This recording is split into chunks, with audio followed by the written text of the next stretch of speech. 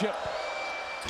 There it is. Drops in the first three. That's the first three they have made. It ties the game at 11. They're 1 for 6 as a team. Jerren Shipp out of Fairfax High School the last couple of weeks, 9 p.m. like clockwork. He's in their practice facility knocking down jumpers. He didn't count the number. He just shoots until he feels good, and it's carried over into his on-court game performance. Jorge Gutierrez also in the game. This is Randall, partially blocked, and Boykin tried to grab it. A fine defensive play by Jerren Shipp, who came out of nowhere to knock it to himself. Well, and also Ty Abbott, the way he flew on that closeout at Jerome Randall, it got a piece of the basketball and flushed him into an air ball.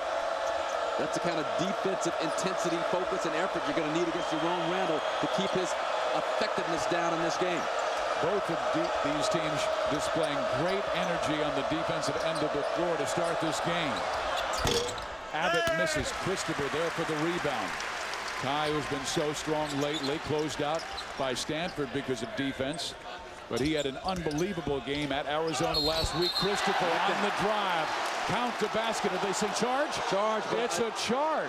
Yeah, it looked like one official was about to give the and-one signal, but Patrick Christopher missed a couple of long bombs early. I think like 2 for 3 from long range. Now he's starting to put his head down, put the ball on the floor, and show that he is more than just a one-trick pony, that he can take it strong and aggressive to the hole. He got the offensive foul on that play, but he's got to continue to look for driving opportunities.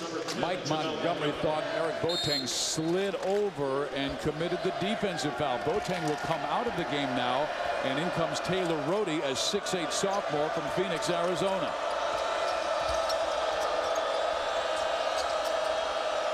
Arizona State has never won a Pac-10 title.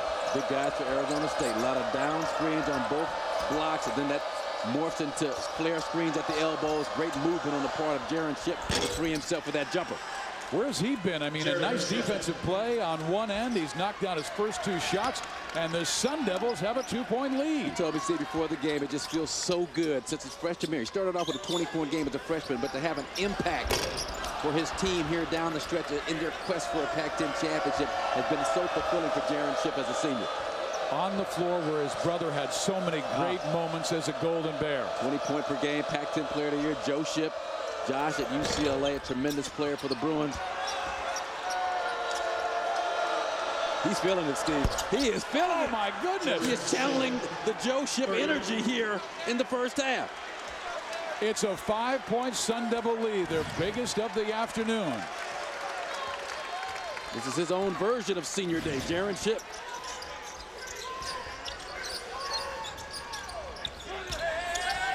Boy, they've denied Randall. There's Gutierrez. Robertson. Nice rebound return. Yeah, nice rebound, but again, Rehart Kucic has got to play tougher and stronger on the interior. One thing Herb Sendek really got on him about yesterday, that time allowed Theo Robertson to gain inside position for that offensive rebound. Will they go to Jerren Shipp? He's scored his team's last 8 points. Look at that innate ability to feed the hot man. Jorge Gutierrez, now he's trying to become the fireman, trying to cool off Jerren Shipp. But Shipp going to run through a myriad of screens set by Taylor Rhodey, trying to free himself for a jumper. Trent Lockett. Left hand goes. Boy, ASU cut up the defense that time. Yeah, nice job, Trent Lockett, the freshman out of Minnetonka, Minnesota. Has had his ups and downs this year, but has gained invaluable experience in the starting lineup and playing crucial minutes for Arizona State this season.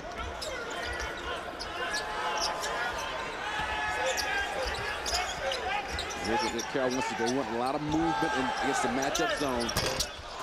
Randall in and out. Offensive rebound by Boykin. Boykin did a great job. 25 points, 10 rebounds the first time these two teams met down in Tempe. But crashing the boards, finding the sweet spot, finding the openings in the matchup zone. Glasser. Short with the 3. Boykin there for the miss. And it was Boykin's play inside that forced ASU to get their defense to the interior, opening the lanes for Randall. And now we have a personal foul call.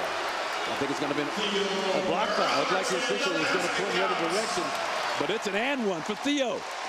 Theo Robertson, who grew up in nearby Pittsburgh, California, De La Salle High School High, gets the bucket with the kiss off the glass.